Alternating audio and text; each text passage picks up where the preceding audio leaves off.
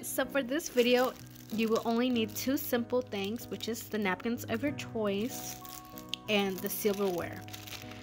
Depending on what you're serving for food, you can use a spoon, fork, and a knife, or just a spoon, or just a fork like I am doing today. And the first thing is to lay down your napkin.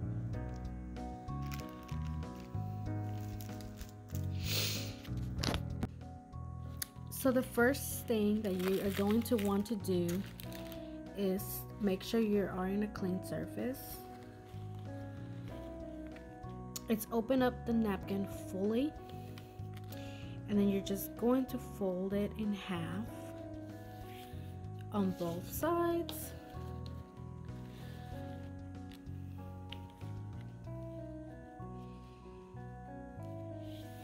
And it doesn't have to be lined up perfectly. And then you close it again.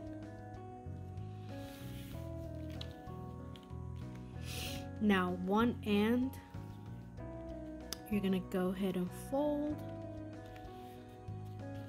And then this one that's gonna be longer, make sure that when you close it, it covers this small one. Just by a little bit, not a lot.